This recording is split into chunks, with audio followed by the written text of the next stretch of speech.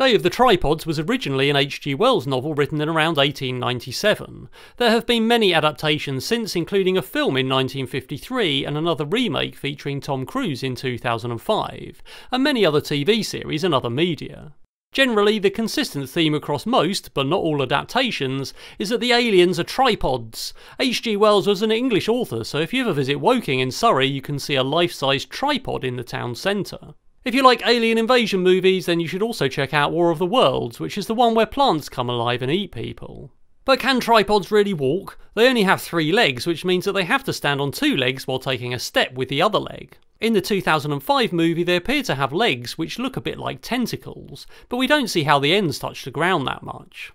I found various other tripod robot projects on YouTube, but none of them really take proper steps, even the ones with big flat feet. So could we really make a tripod robot that could take actual steps and walk along? Maybe it could walk by pumping itself up and down and taking a step with one foot while its inertia carries it upwards.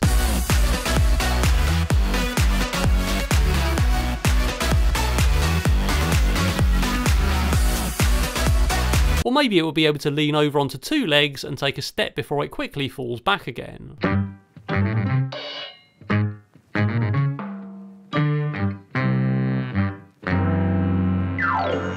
In any case, I'm going to try and make my tripod walk on points rather than flat feet with ankle actuators, mostly because I suspect that this will make calculating the inverse kinematics easier because I don't have to deal with the ankle joint. So it's time to 3D print all of the parts. A quick ad from my 3D printing sponsor. Thanks to Lolsbot 3D printers for supporting my channel with 3D printers. It makes it much easier to get these projects done every couple of weeks when I've got lots of printers all working at once to make the parts in parallel.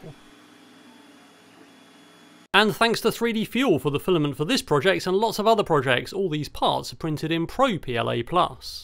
I'm using some of these 20kg torque servos for these, which have a metal bracket on both sides to attach them. And of course there's 3 legs, so everything has to fit in a triangle formation with 120 degrees between the 3 legs essentially. So we've got 3 servos, and those are all fitted together with these 3D prints that just plug into the bracket there. So with 3 of those at 120 degrees apart, we're ready to attach some more things to them. There is a plate that's going to go top and bottom to hold those prints together though. With that plate fitted and the 3 brackets fitted to the output of the servo, we can put the next stage on, which is the smaller bracket to hold the next servo, and one of those fits onto each of those. And these are just screwed through so I can access the screw holes into a block on the inside, otherwise it's impossible to put the horn on. And of course fitted on those are 3 more servos, which are basically going to be the shoulder joint of each of the legs. Fitted onto those are the upper leg, which of course gives me the shoulder motion and the leg swing, and fitted onto the next brackets are of course the knee motors.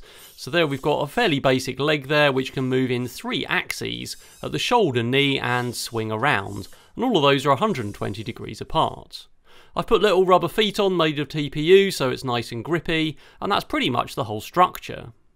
We need something to control it though, which fits onto the top of those original blocks, and that's going to be an Arduino Mega. I've got an RC receiver there so I can control it from my universal remote, and there's lots of wires there to break out for all of the servos with power distribution. There's a kind of cage which makes up the robot's body there, and as well as protecting the electronics if it falls over, it means I can stick the whole thing upside down to calibrate and test the legs. The structure for this isn't that straightforward though, mainly because we've got these 3 legs that all face out at 120 degrees from each other. So in order to get them to take steps in the same direction, we need to work out some inverse kinematics that takes that angle into account.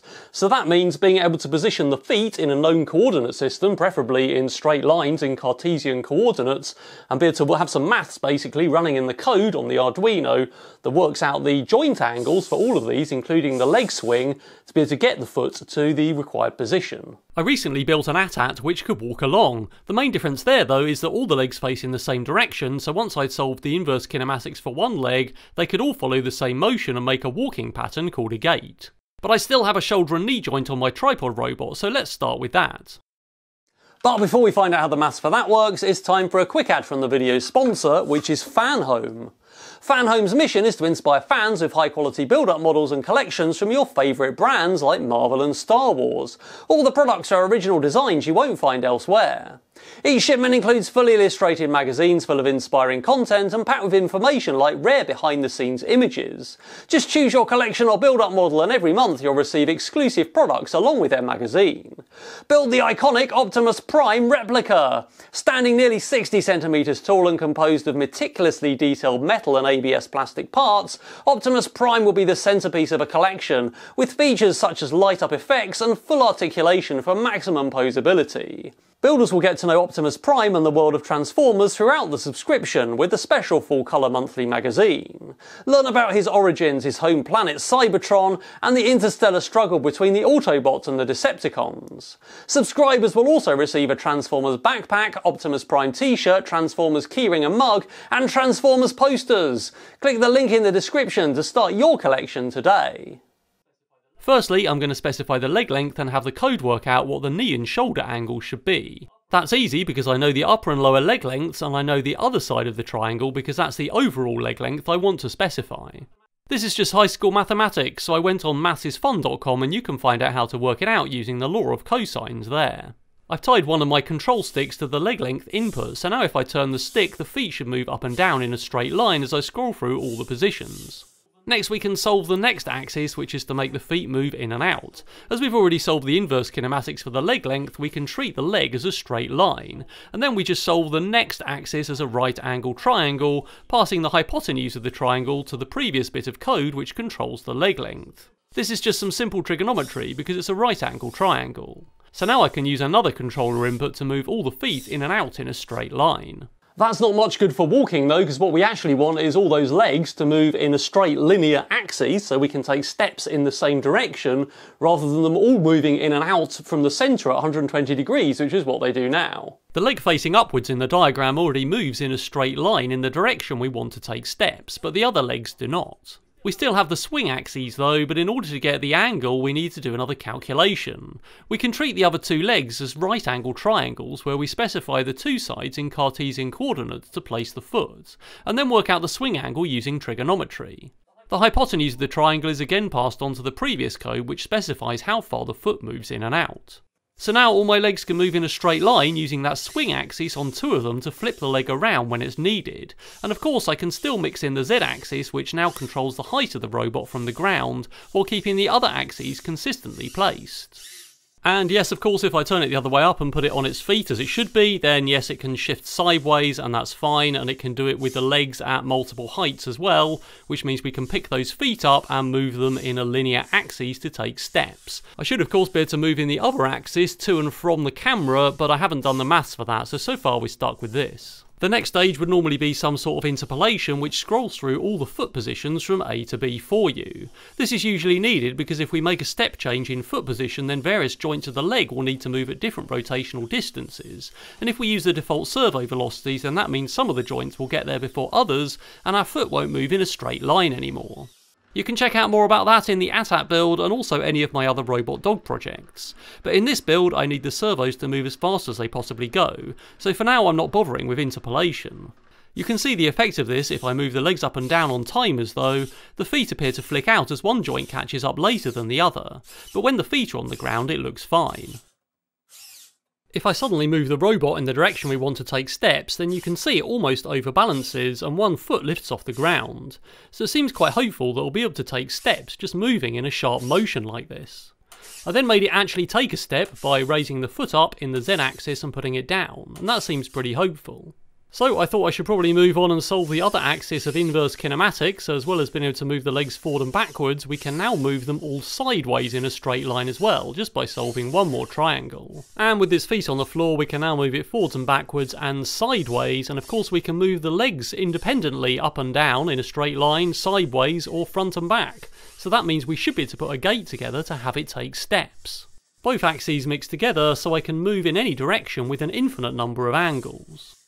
So I finished programming the gait so it leans in the direction of two legs and puts all its mass over there, and then when it almost overbalances it takes a step with the third leg, which is almost lifting off the ground anyway.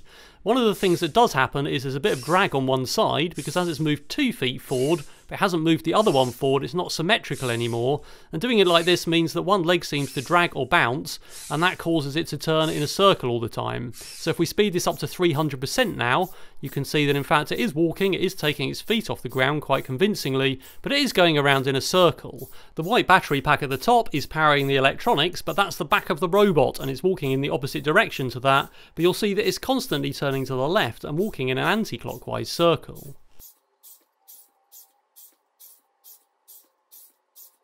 Back to normal speed, and we can see that it is definitely taking its feet off the ground and taking steps. So I'm pretty happy that it actually works, even though it doesn't have big flat feet supporting it. It isn't dynamically stable though, because it has no sense of balance, so there's no inertial measurement unit in here telling it how to balance, so the limbs can react to overbalancing. And that's why there's quite a big delay in between the steps, because the whole motion has to settle before it can take the next step. If it didn't, inertia would build up as it wobbled side to side, and eventually it would tip over. So for now that's as good as it gets. But how could we make it work better? Well, do you remember those balancing robots I built? There are quite a few of them in my channel. Some of them are just two-wheel balancing robots, but I also built a number of devices that use mechanisms to balance on a single wheel or edge. Reaction wheels spin a large mass in either direction around a stationary centre point to cause a reaction force and push the robot the other way. If we measure the angle and dynamically control the reaction wheel, we can make a device that balances. I also built a number of projects with physical spinning gyroscopes. A gyroscope will cause a force in a direction perpendicular to the angle you move it in. So if we put a servo on this axis and tune its response to the measured angle of the robot, then we can make it balance on a single edge. Either of these methods could be used to balance a tripod robot on 2 legs while it takes steps, so that's probably what I'll try next. There's already a project on YouTube you can check out called Gyrobot, which basically is a 2-legged walking robot which uses 4 gyroscopes to balance using gyroscopic precession. The legs are fixed to walk in a fixed gait pattern, and then it's got these gyroscopes you can see moving around on top in reaction to it falling over, which are pushing it back the other way. So here we can see it walking over a pile of stuff, and it works perfectly well. So I guess my version would be like this, but with 3 legs instead.